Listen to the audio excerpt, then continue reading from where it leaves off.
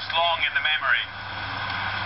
Today is an idyllic seaside town, but in the 1950s it was the scene of the worst flooding in post-war Britain. These floods claimed many lives and ripped the community apart.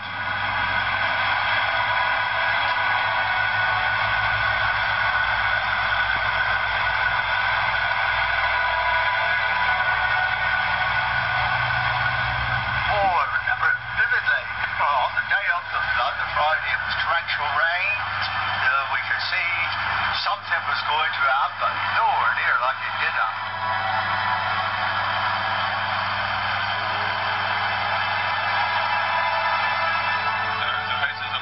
Roy Pugsley was a 19-year-old builder when on the 16th of August 1952 torrential storms blew in across the moors, bringing with them 9 inches of rain in just 24 hours. I think the sound of the river in Fulham, the sound of the rocks smashing, like an express train, the old day steam trains going through a wayside station at Smith. It's a frightening noise. A torrent of water burst the banks of the River Lynn, cascading down the hills onto Lynmouth, which lay helplessly below. Roy knows all too well the horror that followed. It happened at night, so what were you aware of? What was your first memories? Well, it was just, as far as you could see, it was pitch dark, there was no street lights, the rainstorm made it very cloudy and foggy that you couldn't see anything, and all you could see really was the river that was in front of you. So all you could see was a roaring mass of water. So you couldn't see any houses falling in the river because you just couldn't see that far in front of you. Describe the next morning when daylight came and you saw the destruction. Absolutely frightening.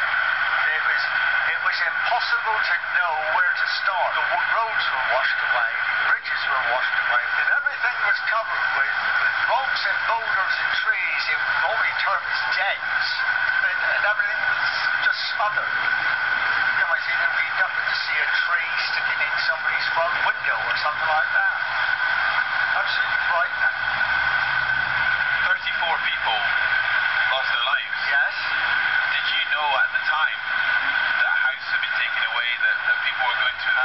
Yes, at the end of the night we realised that 1 or 2 houses had been destroyed because we saw them. I myself was in the little road up there, the footpath up there, looking down on a big hotel.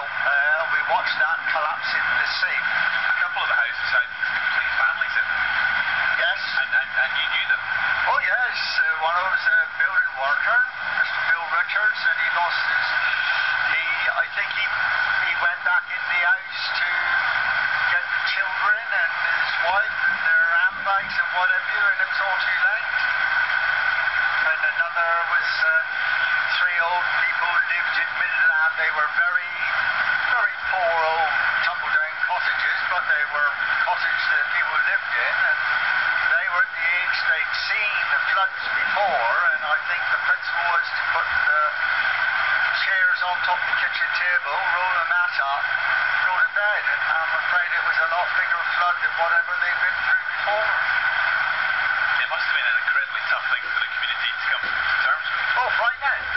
Frightening, because you couldn't even imagine it. It was one of these things that nobody'd ever seen anything other than the blitz in London or in any big city. But to be a little village here, and it was absolutely frightening. Slowly the village began to recover and rebuild. But persistent rumours started to emerge that maybe Lynmouth's floods weren't simply an act of God.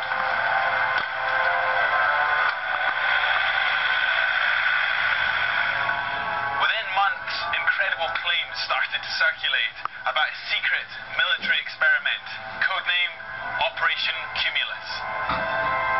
The Ministry of Defence was conducting secret cloud seeding experiments, dropping silver iodine crystals into clouds to make it rain. The idea was to create bad weather on demand to repel possible enemy forces.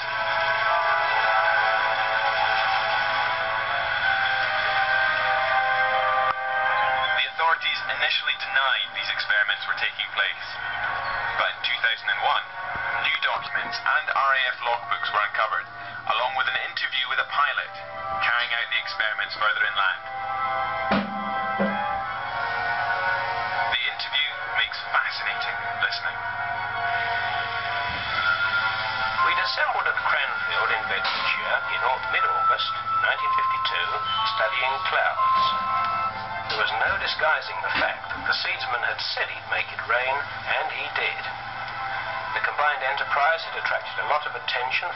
The BBC television unit had visited us to make a film and to explain the probable advantages to the world of a controlled rainfall.